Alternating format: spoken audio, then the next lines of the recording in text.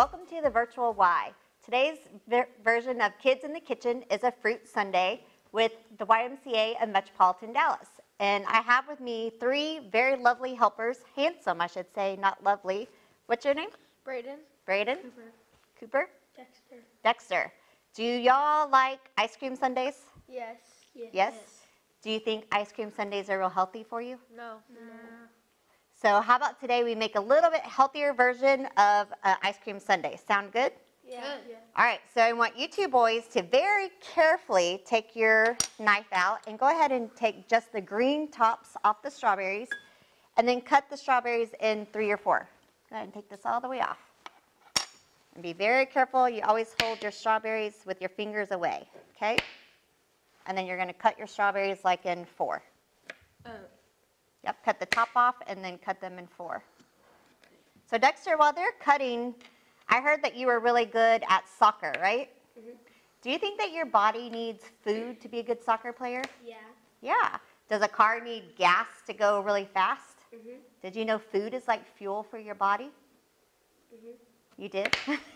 So the better you fuel your body, the better soccer player you're going to be. Does that sound like that's the truth? Mm-hmm. Yeah. So what happens if you eat a lot of donuts and chips and things like that? You think you'll be as fast on the soccer field? No, because your stomach will start to hurt. Yeah. Your stomach might start hurting. You might start feeling sluggish, right?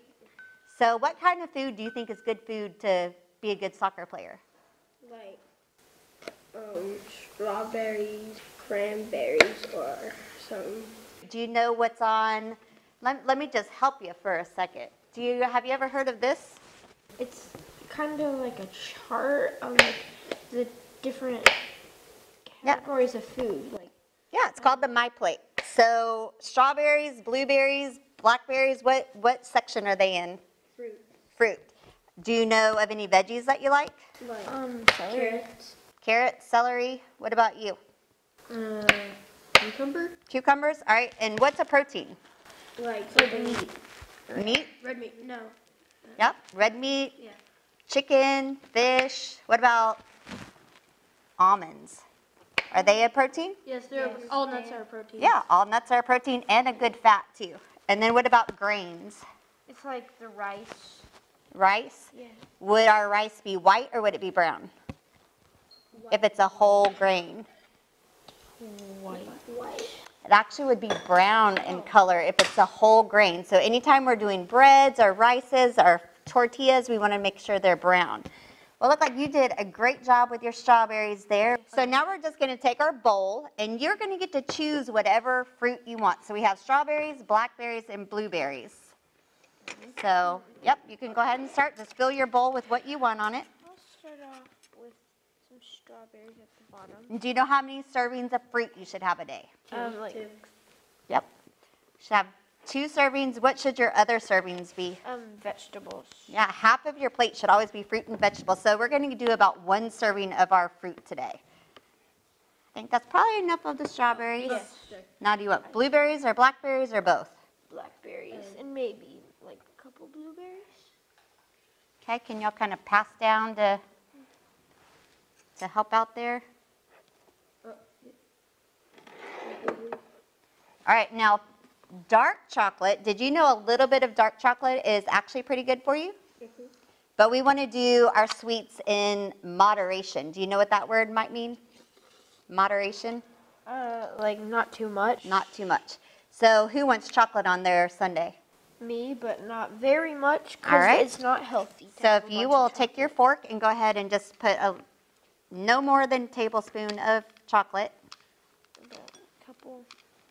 Yep. And then you can pass them down. And would you like almonds? Sure. And nobody has a nut allergy, right? Nope. All right. Fork or Yep. Just go ahead and put what you want. a bit of almonds too. Yep. All right. So we have our nuts, our chocolate. You want to go ahead and keep your fork there. Now who likes Ready Whip? Yes. So Ready Whip is a fun way to dress things up, and it's only 15 calories for a little dollop of Ready Whip. So are you going to fill your whole thing with you just it? want it like not the whole circle, but Yeah. like that. All right, so go ahead and show me. You're gonna press the can down, make sure you're putting it in your bowl. Perfect, that's just about the right serving there. Here. Okay, go ahead and do yours. Where's the button? Oh, you just press Yep. down. Just press down and make sure you're pressing it down into the bowl. Here. Whoop, that's okay, go like this. There we go, is that enough? Yep. All right, you got it? Not too much. Yeah.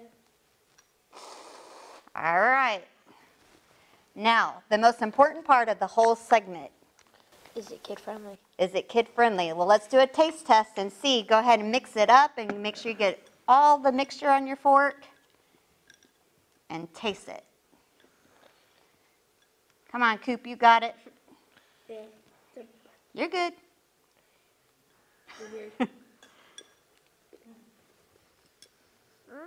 It's kid friendly. Kid friendly? Everybody give it a thumbs up? Do you think you'll make this at home? Yes.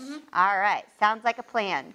Well, thank you so much for joining us on today's edition of Kids in the Kitchen, making our Fruit Sundae. Until next time, say bye. Bye.